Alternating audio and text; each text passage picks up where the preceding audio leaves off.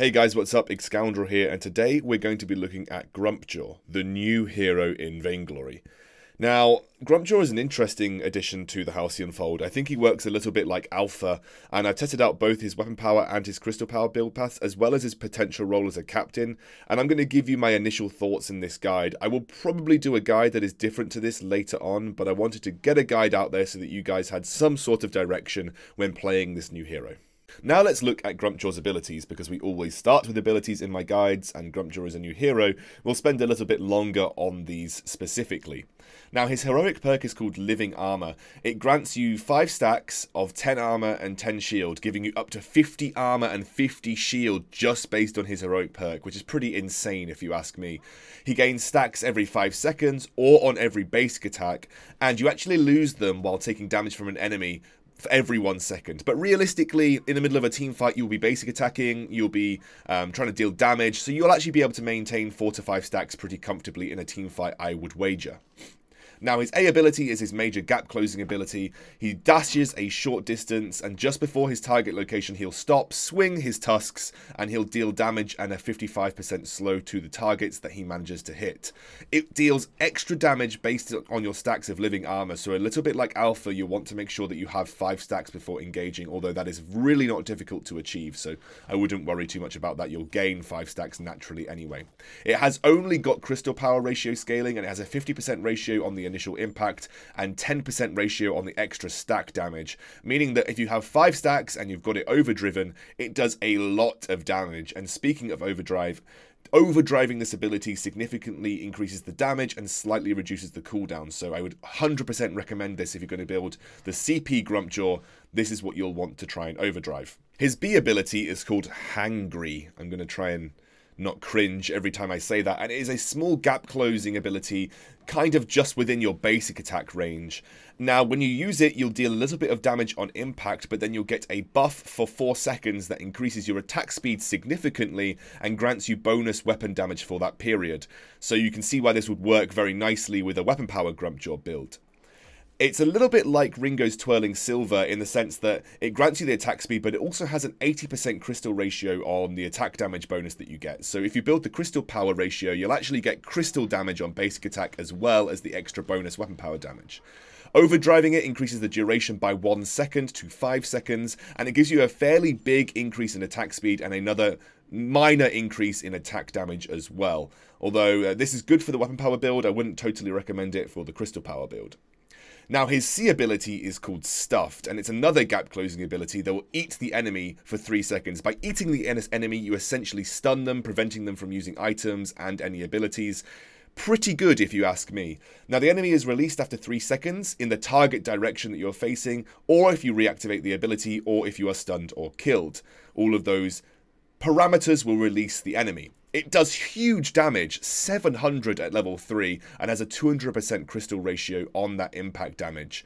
The cooldown is also very, very short and is reduced per level. It's 40 seconds at max rank, by the way, so, I mean, that's a really short cooldown for such a high impact ability, especially with the massive crystal power ratio it has. I think of it a little bit like an Alpha ultimate and how impactful it can be to a single target if you manage to land it on them, so it's honestly really, really strong in the crystal power build path. So speaking of the crystal power build path, let's have a look at Grumpjaw's build.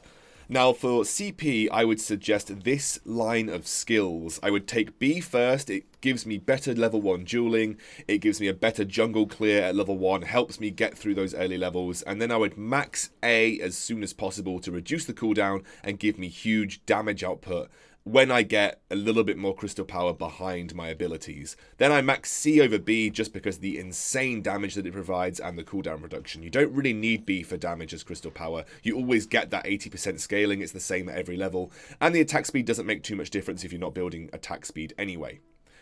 So when I start with Grumpjaw in the jungle, I start with a Weapon Blade, a Crystal Bit, and a Halcyon Potion. This is really good for my B ability. I get early scaling with the Crystal Bit.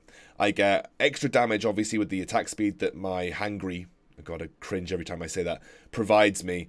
And it gives me really good duel potential, especially when I've got 5 stacks. The Crystal Bit gives me a little bit of scaling behind my A ability, which means I can duel a little bit more easily, and ganks are a little bit more impactful. Now, I've changed the way that I show the full build paths, by the way, guide, so you can still see the gameplay when I'm talking about it. The core build for me is very similar to CP Alpha. It's Aftershock and Broken Myth, because you use your abilities, you can get Aftershock procs very easily, and then Broken Myth stacks you can build quite frequently as well, because you're dealing crystal power damage with your B every time you basic attack, so it's quite easy to build Broken Myth stacks.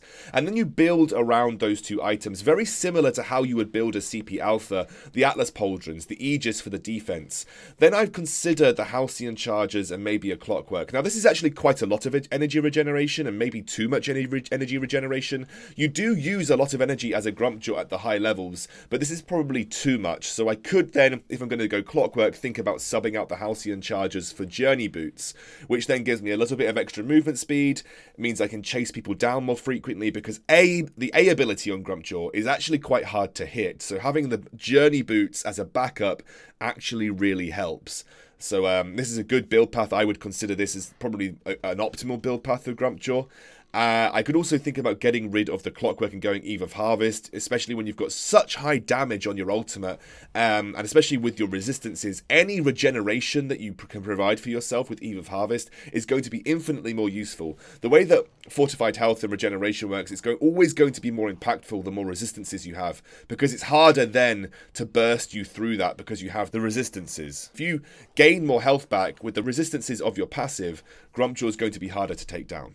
Now again, with the CP Grumpjaw build, there's loads of additions and changes that you can make. Switch those Journey Boots back out for Halcyon Chargers, add in a Shatterglass. If you're dealing with squishy targets, this gives you more burst on your A, gives you more burst on your C. Really, really good against things like Taka, really good against things like the Ringo, that you just want to try and blow up in one go. And again, this kind of is something, additions that you can make depending on who you're playing against. Remember, your item build should be dynamic, and that's kind of what this is. By adding in the Shatterglass, it makes it more dynamic. Another build path that I've been thinking about, kind of playing on the B ability, playing on your hangry and the CP damage that it gives you, is using alternating current. And then you get the Journey Boots, you add the Clockwork in afterwards for the sustain and the cooldown to get hangry off cooldown more often. And there are changes that you can make here. You can take out the cooldown reduction and add the Eve of Harvest for the sustain, so you get a little bit of sustain on your basic attacks, and when you land your ultimate and land your A ability, you'll get the sustain built in through that as well. Or you can change it up completely and add a Shatterglass at the end, giving you a little bit more burst damage and having the Halcyon Chargers as your sustain. So again, loads of different changes that you can make with this build, the core being the alternating current and the Broken Myth, and kind of then it's up to you, after getting your defensive items, what to play around with. As with all of my builds guides, Atlas Pauldrons can be replaced by Full Metal Jacket, but realistically I would say that Atlas Pauldrons, based on the fact that Grumpjaw can close gaps very easily, is probably going to be better for you in the long run. If you build Grumpjaw CP, I believe you're supposed to play it a little bit like CP Alpha. You have to hit your A ability to deal damage, and then you have your ultimate to either blow someone up or take someone out of the teamfight, dealing significant damage to them while your team can clean up the rest of them. I'm going to talk about use of Grumpjaw's ultimate later on in the tips and tricks section, but if you're looking for a playstyle and you've played Alpha before, think of CP Grumpjaw a little bit in the same way. Hit your A ability on a squishy target if possible. You have the sustained damage in a teamfight coming from your B, and then use your ultimate to either blow someone up or take out a key target. Now, let's move on to Weapon Power Grumpjaw, which is another one of the Grumpjaw potential build paths. This is a little bit more simple. You take B first and you max B first. It's the only ability that synergizes with Weapon Power in Grumpjaw's build, and it gives you huge amounts of burst once you overdrive it, especially if you've got a Sorrow Blade behind you, as well as that flat damage. Now, the controversy here is going to be the maxing of A over the maxing of C. And I want to talk about the maths behind this, because there are maths that back up my theory here. Maxing A over C gives you actually a net 100 damage increase with no crystal power built. It also reduces the cooldown by 1 second, giving you an 8-second A compared to a 40-second cooldown on a maxed C. How often are you going to be using C in a teamfight? Probably once. How often will you be able to get off A in a teamfight? Once, twice, maybe even 3 times. So I often think that this is actually a better way to go about it, because especially as Weapon Power Grumpjaw, you need that gap closing ability that the A provides you, and it actually gives you a net damage increase, and you're more likely to use it more than once in a teamfight. In terms of weapon power builds for Grumpjaw, I think that the optimal build path is starting off with the very classic weapon power build of the Weapon Blade, the Swift Shooter, and the Halcyon Potion. This synergizes really nicely with his B ability early on. You have a little bit of extra attack speed to help clear the jungle when your B ability is on cooldown. And obviously the bonus attack speed that you get will benefit from the attack speed that you get from Swift Shooter too. So that's perfectly acceptable starting build path for weapon power Grumpjaw.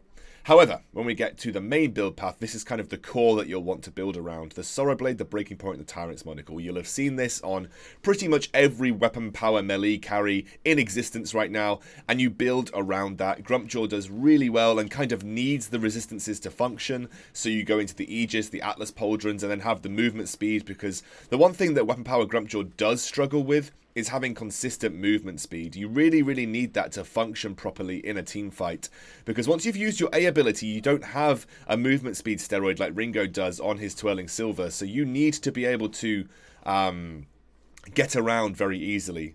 Now, you can obviously go a little bit more aggressive and you can switch out the Atlas Pauldrons and pick up something like another Tyrant's Monocle. I feel like this makes you too susceptible to damage, however, and because of the fact that you can get kited very easily, you often won't get the full of benefit out of having two Tyrant's Monocles. So yeah, don't think I like this as much as having the Atlas Pauldrons. Definitely think like the defense is super necessary for Grumpjaw.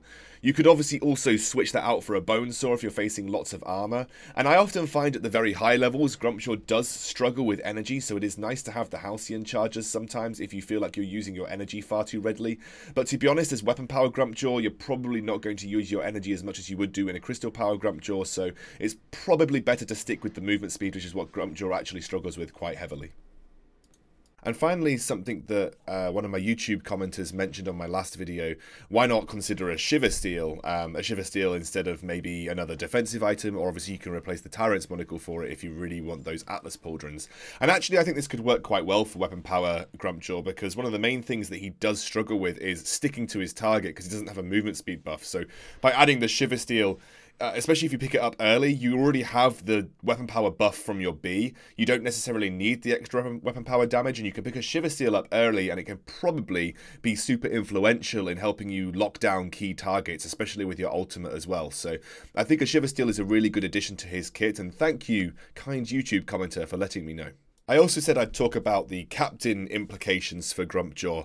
And I don't want to spend too long on this because it's going to take up a long section of the guide, and if anyone's interested I might do a whole guide on it separately. But Grumpjaw definitely can be played captain. He's got utility built into his kit, he's got a slow, he can peel to some respect, and his ultimate makes him a very viable target for the captain role. You know, you have a singular isolating ability which can lock down a carry. The problem is that if they reflex block it, suddenly you're pretty useless, and all you're going to be doing is soaking damage as best as possible. And most of Grumpjaw's kit is built to deal damage. It's not like Catherine or Lance who have more utility built in than anything. So Grumpjaw can be played captain, but I wouldn't recommend it over a damage build just because really takes away from what his kit is supposed to do. But if you would like to play him captain, he's perfectly viable. Fountain, Crucible, War Treads, Atlas Pauldrons, the usual types of build for captain are perfectly fine here. And the reason that we kind of don't really follow up on this captain idea is because there are just other heroes that do it better, and you wouldn't likely pick them over Grumpjaw because they just offer more as a captain hero as a whole compared to what Grumpjaw offers in that captain role. Now we're going to move on to tips and tricks for Grumpjaw, and I've only been playing him a short while. Obviously, as he was released yesterday, I did get to manage to play him on the PBE a bit, and I've kind of got a hang of certain parts of his kit which I thought I'd pass on to you guys. First of which is going to seem obvious to a lot of you, is Grumpjaw can use his A ability to cross walls.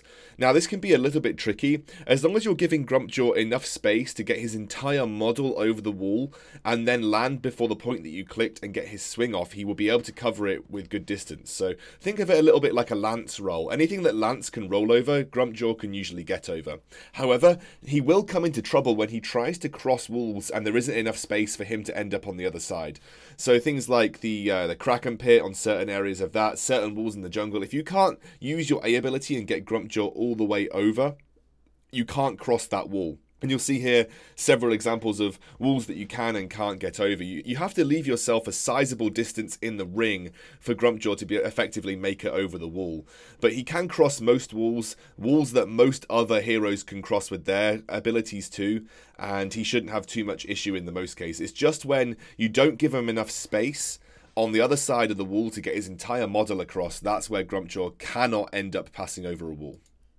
There are lots of ways to use Grumpjaw's ultimate, which is the next thing that I'm going to talk about. The first of which is using it to isolate something like a captain. Now this works if you've got good burst on your team, especially if you're CP Grumpjaw. You can then burst down the carries without having the annoyance of a fountain or a crucible to stop you. And you saw in this team fight, we deleted the Rhyme and the Ringo, and Catherine could do nothing about it because she couldn't use her abilities or her items because she was stuck in the ultimate, and that meant that we could then clean up and then clean her up afterwards.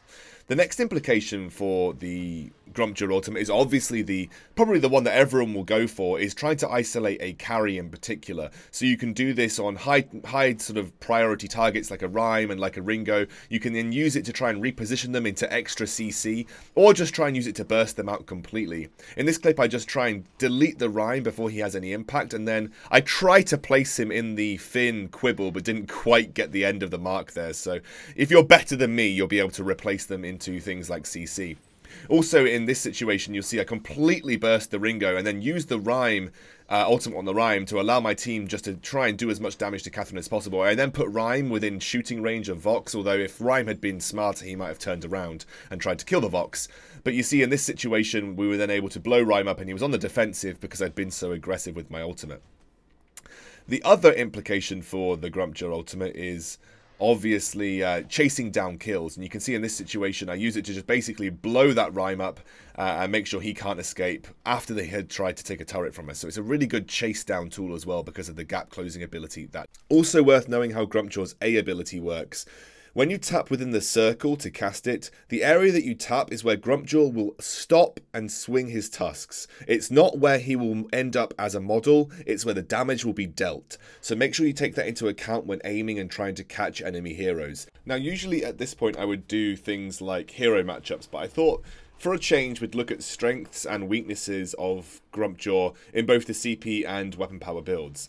Now, the CP strengths lie in the huge burst damage, the really good single target lockdown. If you hit your abilities and you lock down one particular member of the enemy team, you can almost one-shot them with comboing between A and C, as well as getting aftershock procs in.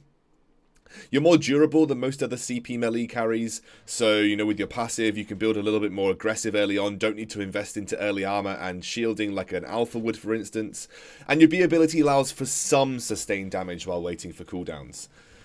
The weaknesses, however, is that it's very skill shot dependent. If you miss your A and you miss your C, you will do no damage. You have to hit your A and you have to hit your C, and they can actually be quite hard to hit because they are very clunky skill shots to land. Because of the way that A works, it can be very difficult to land it properly and even get the damage onto the target that you want to.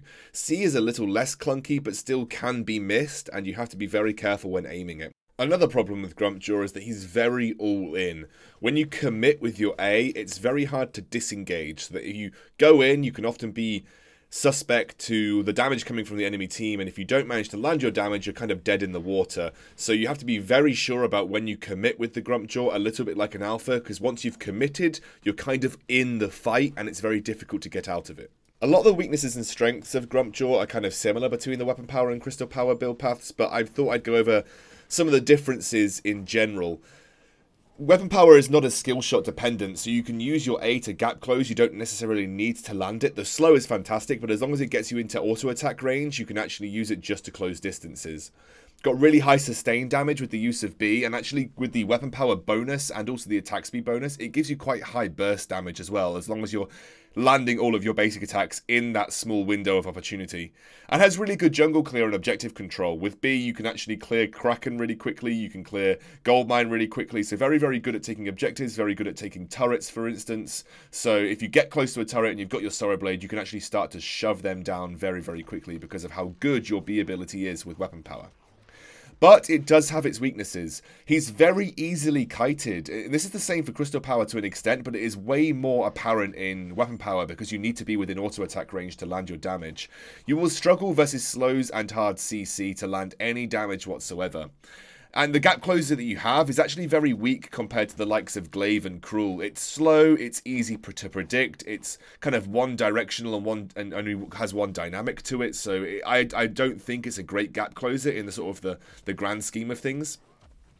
And also, you don't have any movement speed buffs, so you'll be very, very hard-pressed to land your damage in a team fight. I mean, that's what I talked about earlier, getting kited. And if I'm completely honest, I think there are just better versions of Weapon Power Grumpjaw. I mean, if I was going to pick Grumpjaw, I might just pick a Glaive or a Cruel instead, and feel like I have a better version of Grumpjaw in the Weapon Power build path. Anyway, this is my first initial impressions and guide to Grumpjaw. I hope you enjoyed it. Again, I think this will probably change over the course of the next month or so once people kind of really figure out what's good for him, but I thought this was a good place to start in terms of his tips and tricks and abilities. I'll probably re-release as I go on, and probably redo this guide later on once he's kind of settled in the meta, but I thought for everyone wondering how to play him and wondering where to start, this would be a good place to get you guys on the road, and I hope you've enjoyed it. I'm going to be releasing a Vox and Taka guide due to popular demand next, so I'll be working on those ASAP, but for the meantime, like, comment and subscribe, and I'll see you next time.